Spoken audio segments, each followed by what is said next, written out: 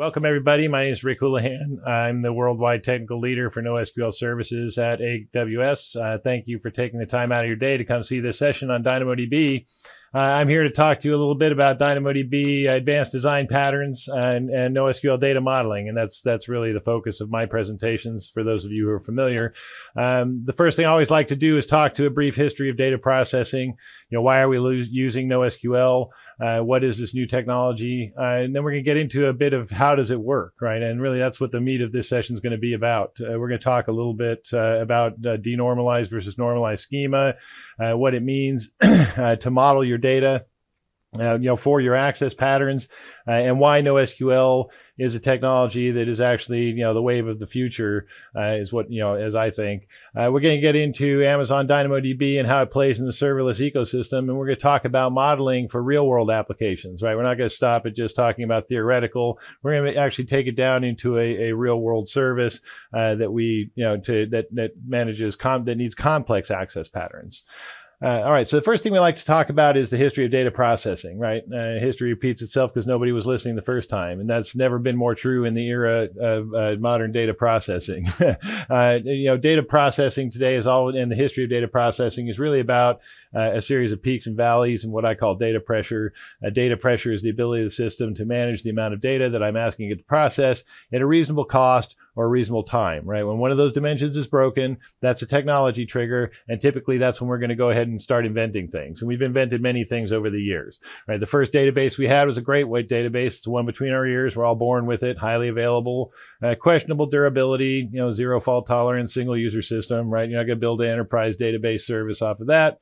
And so we started doing something different, right? We invented the ledger accounting, a system of being able to write things down to store structured data. That is the definition of a database.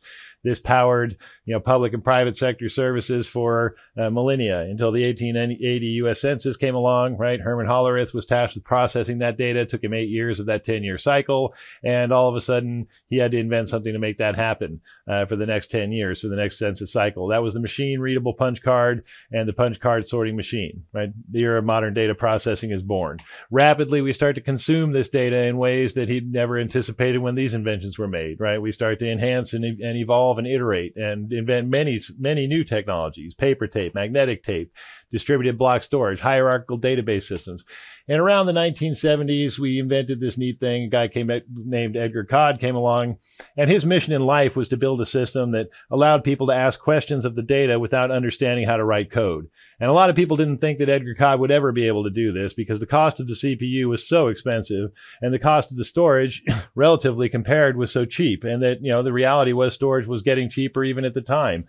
Well, this little thing called Moore's Law was, helped Edgar Codd make that happen. It balanced that equation of that cost of storage versus CPU until around 2014. We'll talk about that in a second, when things started slowing down, right? Moore's Law started breaking. And now in the era of big data, we're starting to look at time complexity of these queries in the relational database and understanding that it's actually better to start structuring your data in ways that the application uses it. We'll talk about what that means when we get into the data modeling. But we need to understand that Moore's Law is no longer an enabler for the relational database, right? CPU performance is flattening. This has never been more apparent than it is in the high performance computing sector. We've seen the annual performance increase of the top 500 computing clusters globally decrease significantly since 2004, below that line of Moore's Law, right? Moore's Law tells us how things are going to increase, and CPU performance will increase over time. But we're not making that bar. And the reason why is because, guess what? There's an absolute minimum when it comes to gate length on a CPU on a piece of silicon. It's called 0. However, the storage costs are going to continue to drop. We're going to talk about bigger and bigger units, dollars per gigabyte, dollars per petabyte, dollars per terabyte. It's not going to be, there's always dimensions we can move up when we talk about the cost of storage, right? So with CPU performance flattening, storage cost dropping, the average application becoming a big data application, the answer is not increasing the time complexity of your queries, right? It's decreasing it. And this is where we get into NoSQL. And it's really not new thinking, right? Edgar Codd himself recognized this in his seminal paper on relational data modeling, right? This is the father of the relational data model, most people might say he's the father of the data model.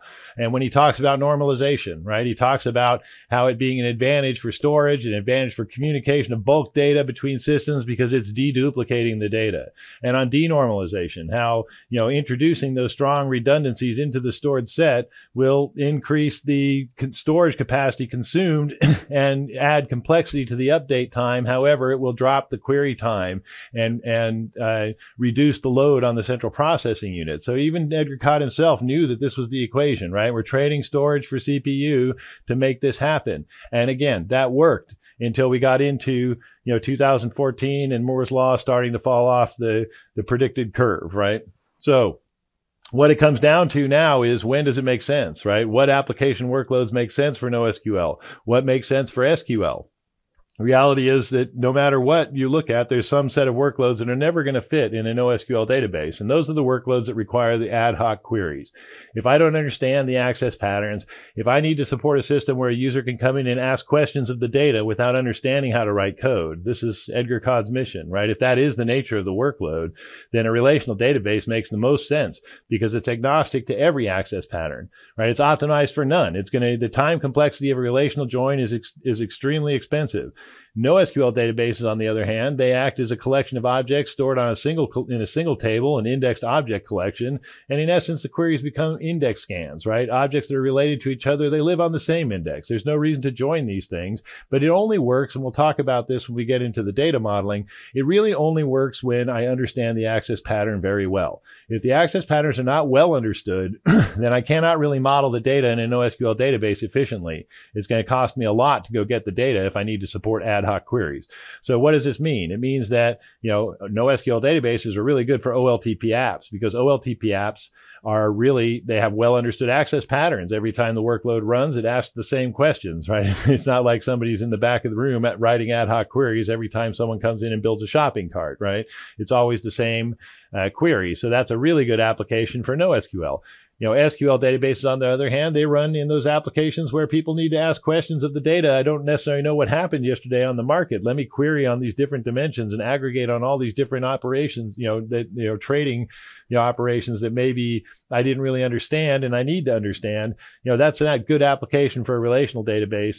But we're talking about two different classes of app, right? The OLTP app, the OLAP app. Well, guess which one we write code for, right? We typically don't write a lot of code for OLAP applications. We write code for OLTP apps, right? Including that category of applications that we call operational analytics, right? If it's a well understood, analytic that I'm looking for, that's not OLAP, right? OLAP is ad hoc query. So most applications, again, we build today, OLTP, fit very well in that NoSQL database, right? So when you get into NoSQL databases, there's not a lot of differentiation between the platforms, despite what the vendors might want to tell you. Really, what there is delivery services of managed NoSQL services that probably differentiate from roll your own. And DynamoDB differentiates in many ways from the competition. Although that a lot of our competition is moving in this direction, they don't have this type of elastic provisioning capability that we offer with DynamoDB. If you look at the left-hand chart here, that's kind of your legacy technology provider. This could be a relational database. This could be a legacy NoSQL provider. That area under the curve, underneath that above the blue curve and underneath the red line, that's over provision capacity. Why is it there? Well, because when you provision legacy technology, you only have one choice. You need to provision it for the peak utilization of your service. If you don't, then when the peak utilization happens, you don't have enough capacity and everyone has a bad experience, okay? On the right-hand side, what you're seeing is, cloud native NoSQL. And, DynamoDB offers the best, offering here. We can get into all that, who's the competition and what do they offer, but I'm not going to really go there. The reality is it's just-in-time provisioning of capacity, of storage, of throughput, whatever your app needs when you need it. And most of your applications, they're going to run just fine in this footprint, right? You're going to see, my service kind of wakes up in the morning with my customers, and, in the middle of the day, it's peaking, and when everyone's asleep at night, it's flooring out. And I don't want to pay for throughput that I'm not using. I mean, the average enterprise application service runs at 15% CPU utilization overall. That's a lot of infrastructure that sits there idling, waiting for work, right? DynamoDB doesn't give you that. It gives you the ability to do just-in-time provisioning. Now, we also give you on-demand capacity mode, which gives you instantaneous provisioning, right? That just-in-time, we've got to kind of see the application kind of scale up. It takes 12, 15 minutes to start allocating, increases to your table. On-demand, there's no wait time. If you need it, you get it, from 0 to a million WCUs in 0.0 seconds. It's a little bit more expensive, and it works really well if you have spiky workloads that you can't predict, right? Then you don't have to ever provision anything. You just throw the workload at it, say go on demand mode. And I got a lot of customers that use this and save a lot of money because they don't have to have any provisioned capacity until they need it, right? So if you have those spurious, spiky workloads, can be a really good solution for you. DynamoDB gives you performance at any scale, fast and consistent performance at any scale, but it does things that are kind of counterintuitive. And if you've managed infrastructure like, especially database infrastructure, as you get to the highest levels of utilization with DynamoDB, you actually see better performance, right? And this is a use case where we drove millions of requests per table, write, read, load, and you're seeing the get item latency as we approach peak utilization actually drops from that 4 millisecond, 3.54 millisecond range down to the low, 2 millisecond range as the fleet of request routers that sit in front of every DynamoDB service endpoint becomes aware of your table, right? We're throwing millions of requests at you. The request router doesn't have to look up the configuration data because it has it. It's a short-lived cache that it maintains itself, and it doesn't have to go back to those configuration services to get your partition locations and whatnot to know how to route your requests. So it actually causes your request latency to drop slightly because of that, reduced hop, so to speak. As you see the traffic fall off, all those short-lived caches on the request routers, they expire, and we start having to go back to the table on every request and looking up the configuration data, so the latency increases a little bit. But that's counterintuitive, right? As you start to push a relational database to 100% utilization, you don't see a decrease in request latency, right? You see things starting to go sideways. Likewise, when you ask for more than you need, DynamoDB can sometimes give that to you if you need it. This is a great example of that. Snapchat's table, 2019 Super Bowl. I forget who was playing, but on the winning score, what you saw was an enormous spike on their table in write utilization. They went into the event provisioned at 6 million, write capacity, expecting that to be their peak. We always tell customers that when you're having a major event, then go ahead and provision the peak utilization as your floor for your auto scaling. And if you go over that, then let it adjust. But don't let the system try and catch up to your traffic if you know that it's coming. Right? It's kind of the thundering herd. But in this case, they got a lot more than they thought, and they were wondering why they didn't get throttles. Well, DynamoDB takes 5 minutes of unused capacity and loads it up into what we call a burst bucket. So if you look at the 5 minutes leading up to that spike, that table was heavily underutilized. And so all of that capacity is rolling into a burst bucket, and all of a sudden they needed it. We gave it to them. You try and get that from your relational database 5 minutes after the fact. Say, give me what you weren't using 5 minutes ago. It's not going to, it won't even respond, right? It's going to be on the floor. DynamoDB gives you performance at any scale. Not only that, but it gives you globally distributed low latency replication across regions, right? 1 to 2 second latency from one table to the next, globally distributed across multiple regions. It's the most scaled out, globally distributed, active NoSQL technology in the world. Nothing operates at this scale. And not only that, but when you turn on global tables with DynamoDB, it's a click of a button. It's active in minutes, and it's 5 nines availability guaranteed. That's an SLA guarantee that's maintained for you. You can see the availability of your table storage partitions in real time and know how we're doing on that SLA, and those service credits are automatically applied to your account. So this is our service level agreement that we make with you as a customer. And I know a lot of people that respond to a lot of RFPs talking about 5 nines availability, and they check that box. Yeah, we're 5 nines. We're 5 nines. You know what? There aren't a lot of service providers that meet that target. AWS does, and we have the metrics to prove it. All right, NoSQL fundamentals. This is where everything the rubber hits the road. How do you use the technology? We talked a lot about, what is the technology? Why is the technology? How does the technology differentiate? When we talk about DynamoDB, when you talk about data modeling in NoSQL, it's all the same story, right? Nothing's really different. Despite, like I said, the vendors have all their, hey, we're a document database and we use rich JSON structures, so we're better. No, that's not really true. If you think about NoSQL databases at their core, it's a collection of objects, right? You can call them documents, you can call them items, you can call them whatever you want, but it's an object that has attributes, and those attributes have, in DynamoDB's case, it's called a table. The collection it's called a collection in MongoDB. Tables have items have attributes. Not all the items have to have all the same attributes. And you can kind of think of these items like all the rows of those relational tables that you have in your relational database. They're just all kind of loaded into the same collection. It's not exactly how we might model things in the real world, but it helps to kind of think of things this way. Essentially, what I'm doing is I'm putting all those rows on one table. And then what I'm going to do is I'm going to query those. I'm going to create a partition key or a unique ID for all of these items that we're sticking in there, documents, items, whatever you want to call it, partition key in DynamoDB, underbar ID in MongoDB, whatever. There's a unique identifier in every NoSQL database, and that supports the key value access pattern we're also familiar with. Give me the document or the object associated with this value, with this partition key value. Great.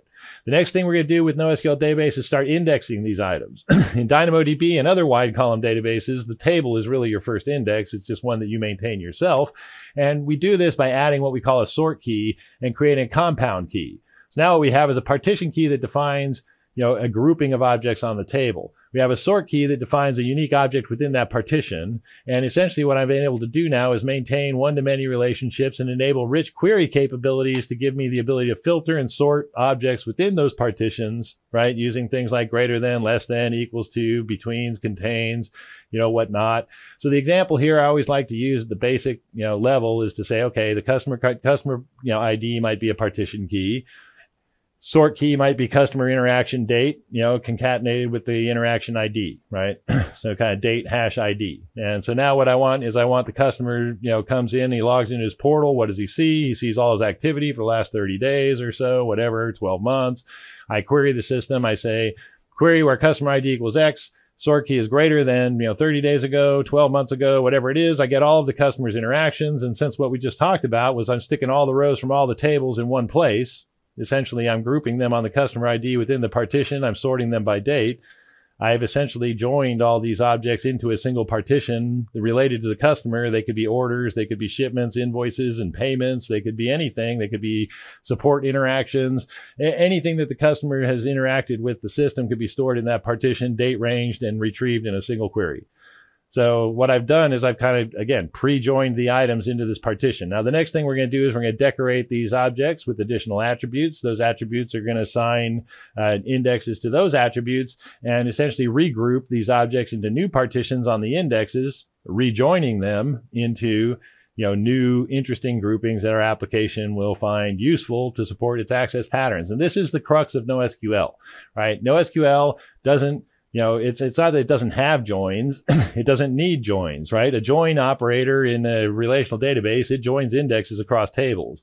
When a NoSQL database stores all those objects on the same table, they all live on the same indexes. If I decorate those items with common attributes, then essentially I've joined them onto the index already, and I'm replacing the join with the index. I always like to say that we're replacing the join with the index. How do we group the objects on index to replace the join?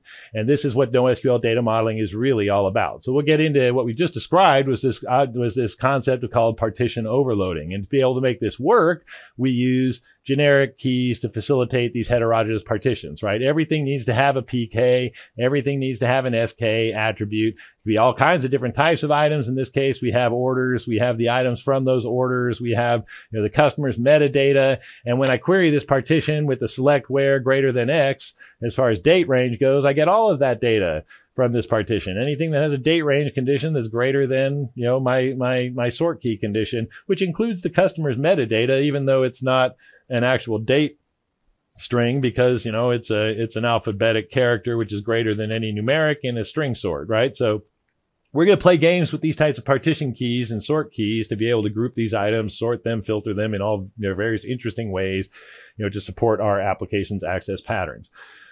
All right, secondary indexes. We talked about decorating the items with additional attributes to be able to group them onto these indexes. when we group these objects onto these indexes, essentially what we're telling DynamoDB is replicate these things. If you're a Cassandra fan, you can think of a GSI like a column family. A column family is a regrouping of the items in the key space that I actually, as a developer, have to kind of, insert the object across multiple column families. In DynamoDB, I'm going to create a GSI instead of a column family, and I'm going to just insert the object on the table, and it's automatically going to replicate, to the indexes. And I'm going to tell the system how much of the object to replicate, right? I maybe only want to replicate the keys because I'm looking for, objects that match a condition, and I don't want to replicate the entire object because it's a big object, and I really only want the keys. And then I'll find the objects that match a condition. I'll select one. I'll go get the object, right? Because again, think of it. I'm replicating the item to an index. Essentially, I'm doubling my, if I replicate the entire item, I'm doubling my storage. I'm doubling my write throughput. So if the access pattern on the index doesn't require all of the item, then don't replicate it. You can replicate just the keys, some subset of attributes. You can replicate all of the attributes. It's all up to you, right? What is the access pattern on the GSI? Now, when we use indexes, this is where things really start to get you in NoSQL, right? Because typically what we do is we have a nice, well-distributed access pattern on the table, and things get a little more hairy on the index. What does that mean? Well, things work well in NoSQL when we're well spread out, right? In NoSQL, we define this thing called a key space, right? We talked about the partition key. Well, in DynamoDB, we take the partition key value, we hash it, we arbitrarily lay these items out across this logical key space. And when we start to add throughput or capacity, storage capacity to the system, essentially what we're doing is logically separating the key space and partitioning it across many, many different storage nodes. Now, when I query the system, I'm going to give it a partition key value, equality condition, and that's going to tell the request router exactly which partition I need to go to get your data.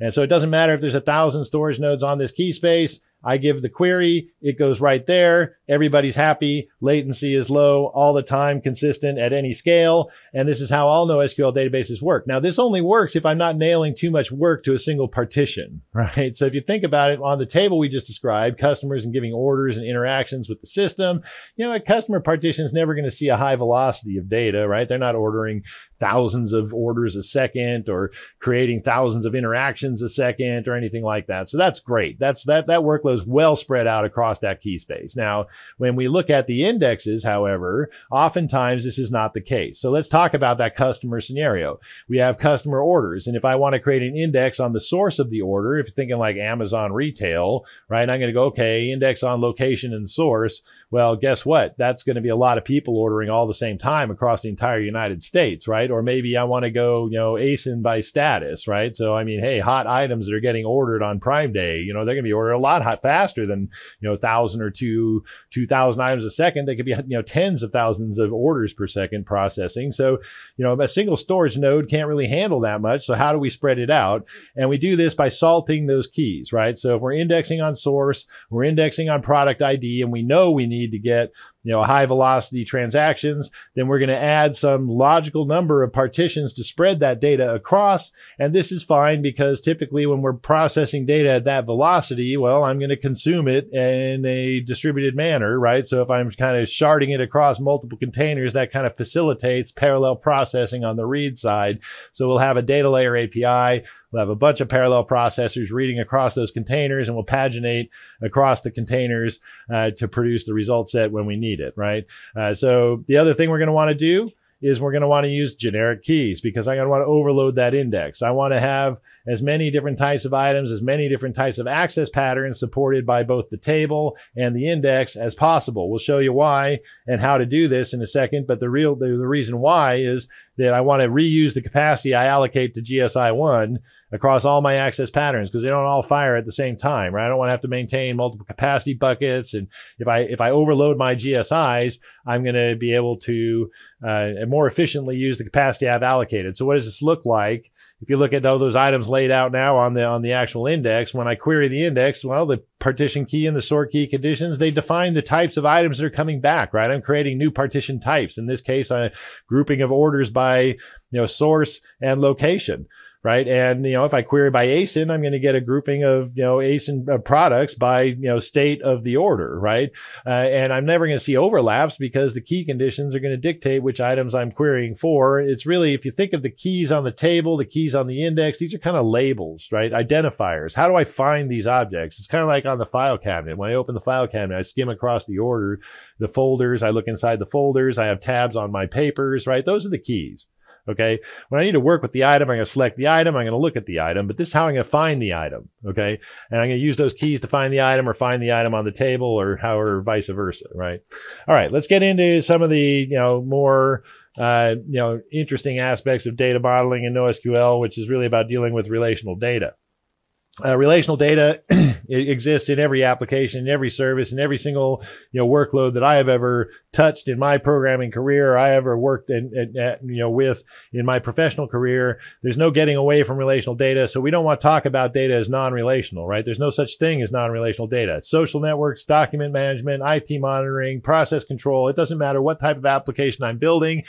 There's relationships in the data, and if the database that I'm using cannot represent those relationships efficiently, it's not going to work. Okay, we talk a lot about this at Amazon. When we went and looked at moving from relational database to NoSQL, 70% of our access patterns, they fired on a single row of data. Another 20% only operated on a set of data rows from a single table. That's great, but what about the other 10%? Okay, they all got to work. And those are all relational patterns, right? And so that's what we're going to talk about. And how do we actually maintain these relationships? Up till now, we use this kind of construct, this relational structure, third normal form. We put the data in homogeneous collections across multiple tables. We create indexes on those tables. We query and we join those indexes, in the application tier, not in the application tier, but in the database engine. And we produce views of that data. So this is a simple product catalog. Think of the queries that we might maintain on the left-hand side, normalized. On the right-hand side, you'd say denormalized. What we've done really is collapse the hierarchy.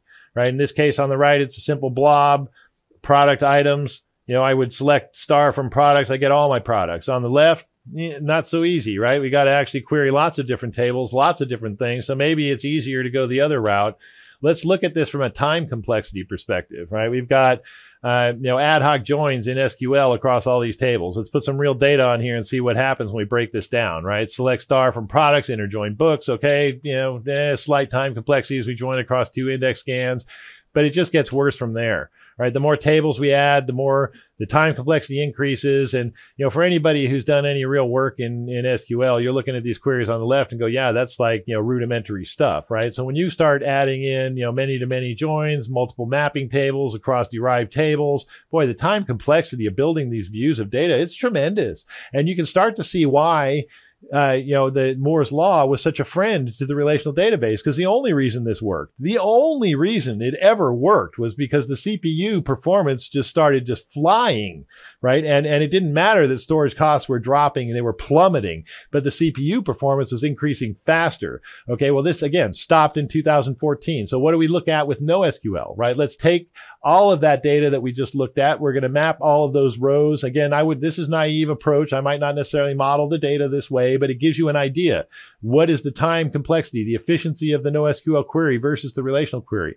Okay, that one-to-one join, I could put two items in this partition, but they were tiny little items. I just joined them together and put them on one item inside of the book partition. Select where book title equals X. I've got a time complexity O log N. It's a simple index scan.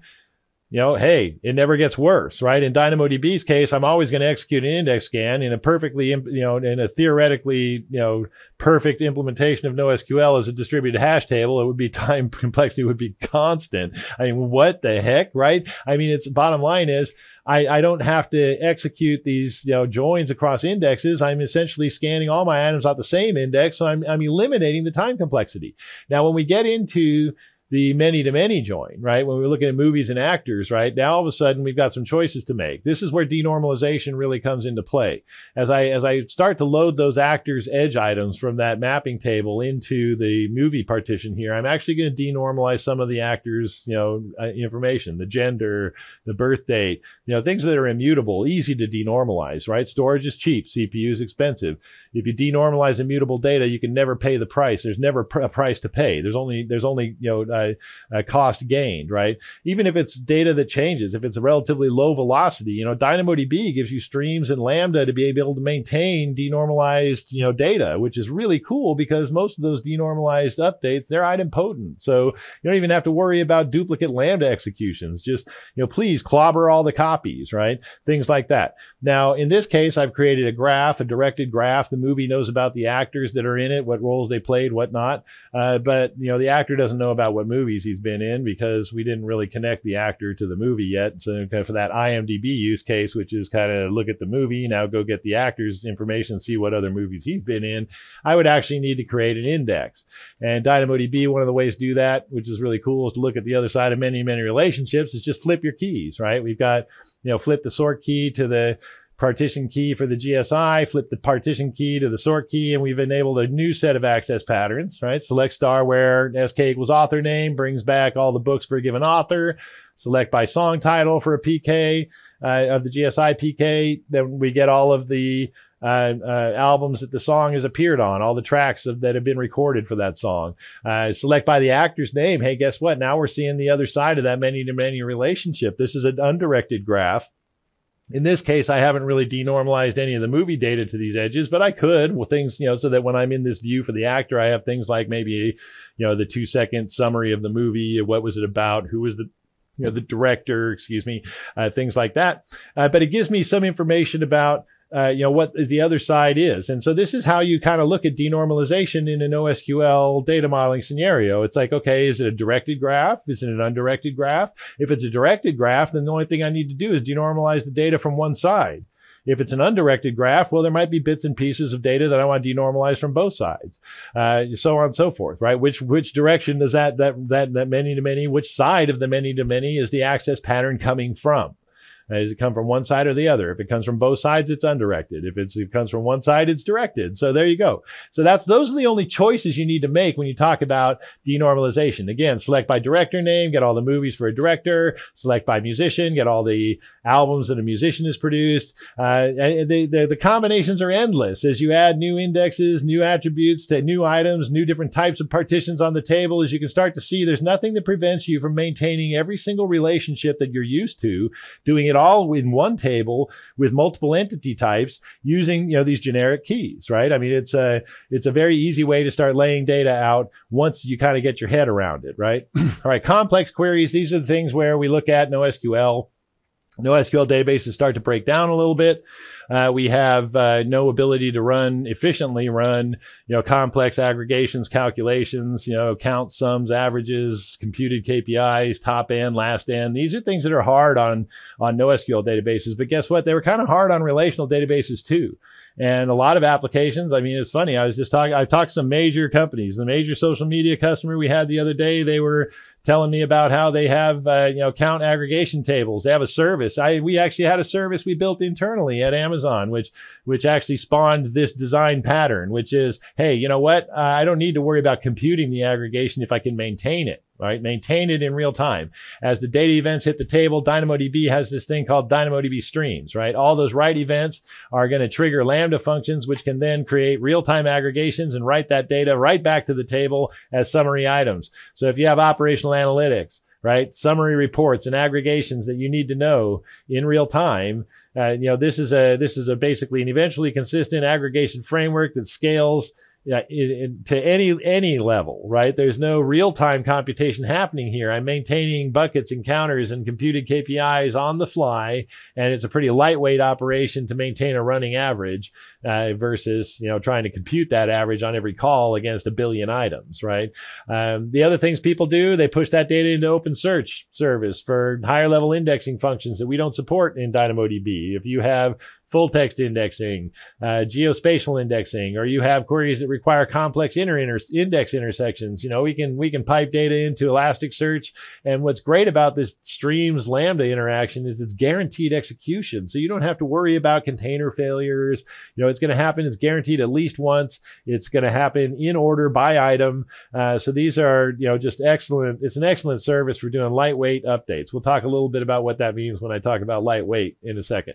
One of the best use cases for Lambda is piping that change stream into Kinesis Firehose, loading it into S3 as Parquet files, and now it's available for historical audit trail queries with Amazon Athena, and you have full ad hoc query support against that historical data. And this is probably I would say 90% of the time, if not more, this is the reason why people have to use the relational database, because the NoSQL database fits every access pattern except, my support guys have to come in every now and then and research on this ticket, or somebody needs to run, a monthly report, and who knows what the execs are going to ask for. By being able to pump your raw data and the change stream out into Kinesis Firehose and into S3, you can support those queries, because those aren't really low latency, high velocity queries, right? You pay for those queries when you run them. Yeah, sure. If I'm querying petabytes of data, it's going to take a couple hundred milliseconds, maybe even a couple seconds for the Athena query to come back. But who cares if it's a support ticket and I'm working a case? I don't care if it takes me 5 seconds to get the data. If I'm querying petabytes, 100 petabytes of data, I just want the answer, right? And that's really what it comes down to for supporting those types of audit trail historical queries. That's where you see most of your OLAP style workload, right? And so it's kind of funny because DynamoDB sure doesn't support it very well, but Athena absolutely does. And if you don't have high velocity, low latency query requirements there, which most OLAP workloads are not, then this satisfies 100% of your access patterns right here. So DynamoDB is really powerful that way. All right. Thing about streams and Lambda that we need to be very well aware of is the fact that, the amount of processing those Lambda functions are doing it could slow down the stream processing, right? The stream shards themselves, they kind of scale with your table. The table gets, as we talked about, distributed across a large number of storage nodes. The Lambda processors eventually will scale up to 1-to-1, right? One Lambda processor for each one of your storage nodes. Now, at low velocity, then you're going to spread multiple storage nodes into a single Lambda, processor. But, the streams infrastructure scales with your table. Now, the processing of the data on the streams is restricted by the amount of processing your Lambda functions can execute in real time. So if you have a heavyweight process, right? If I'm like, hey, let me get this data, maintain this aggregation, shove it into Firehose, those are pretty lightweight operations. But, oh, no, I need to hit this external API and get a confirmation of a downstream processor. And if you're doing that on every item, then what's going to happen is your iterator age is going to start to back up. The currency of the data that's processing through Lambda is going to start to age. The consistency is going to start to drift. And eventually, if it's too long, you're going to exceed that 24-hour window, and you're going to start seeing data fall off the back of the stream, right? So you get one knob to adjust this. You get currency or parallelization of the Lambda function. You get up to 5 parallel instances processing from each stream shard.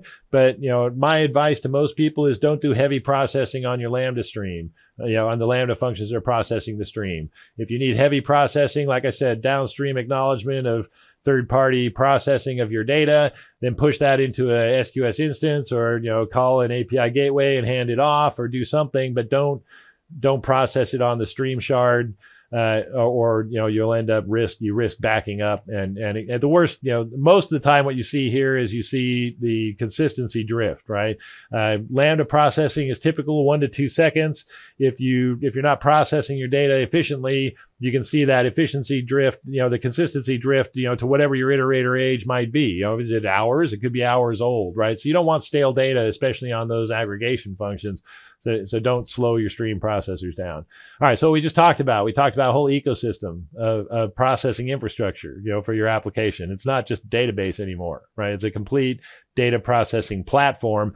The front end, is the serverless app, right? API gateway, AWS Lambda, backed by DynamoDB. But you throw streams into the mix, and now that data can fork out to anything, anywhere.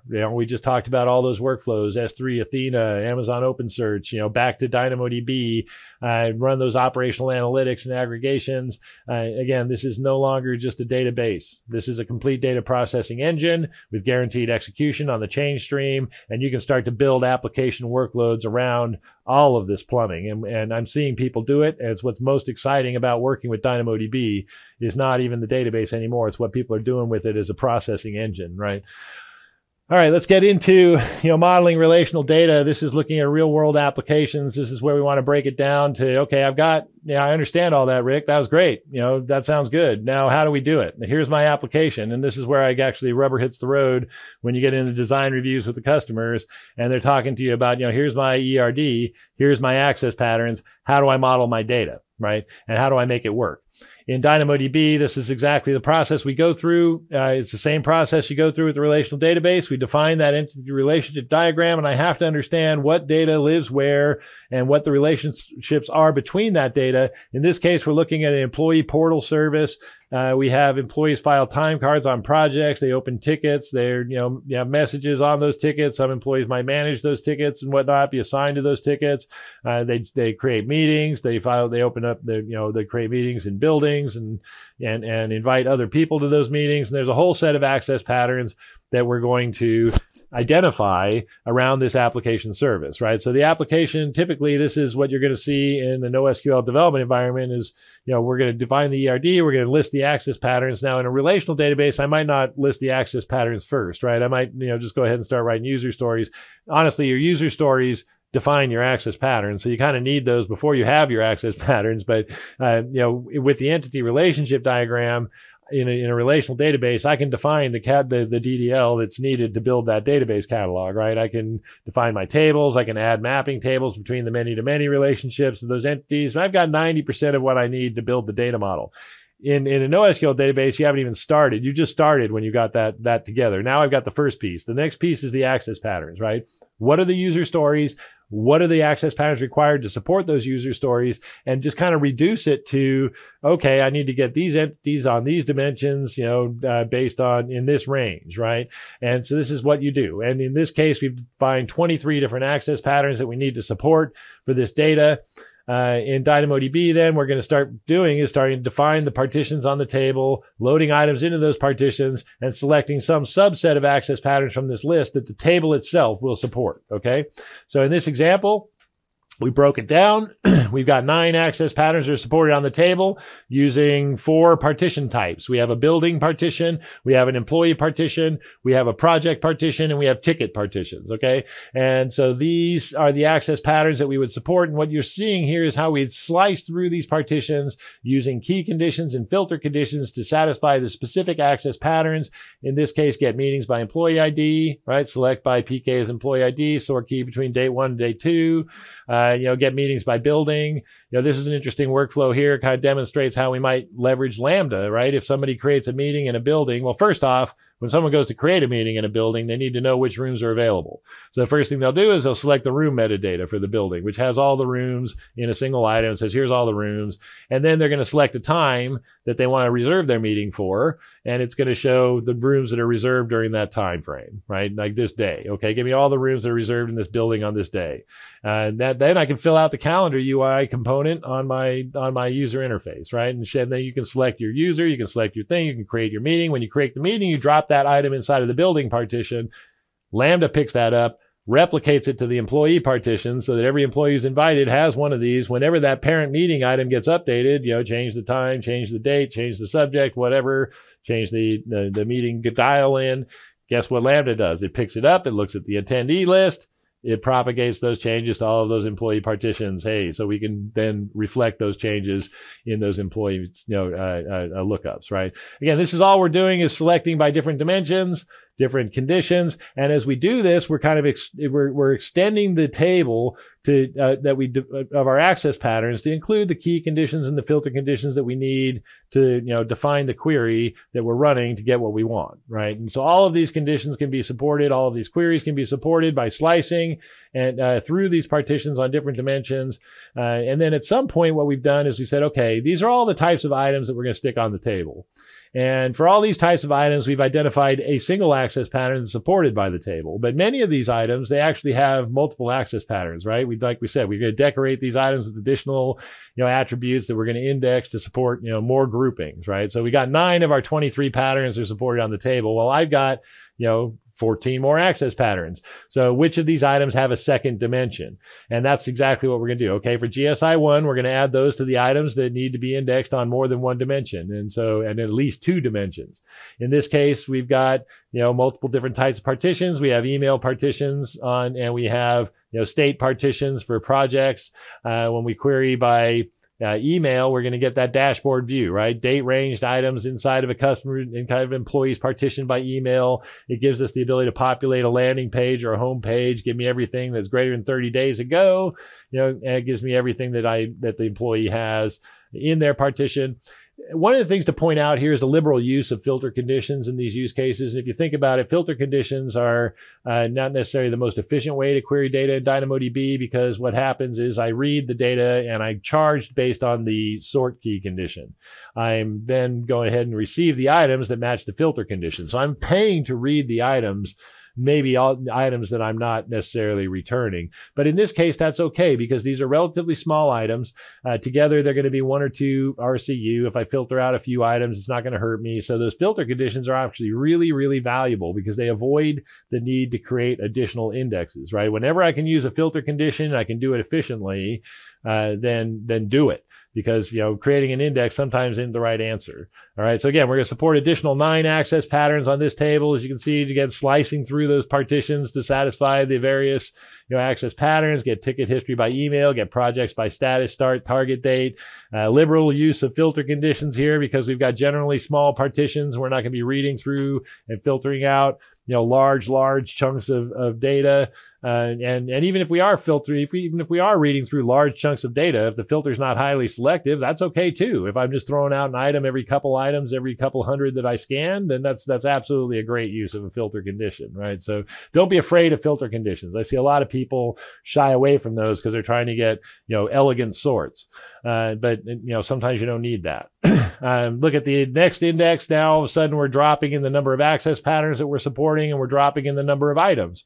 Why? Because not all those items need to be accessed on 3 dimensions. Some of them only needed actually to be accessed on 1. If you notice, GSI1 was, less items on GSI1 than on the table, because some of the items on the table, they only had 1 access pattern. Same thing for GSI2, right? Fewer access patterns, fewer items that are projecting to GSI2, and again out to GSI3, even fewer items matching on those patterns. GSI3 now supports 3. And why do I need 3 GSIs? Because, well, these items have 3 access patterns, right? So I need them on the table. I need them on, this item actually has 4. I need it on the table. I need it on all 3 GSIs.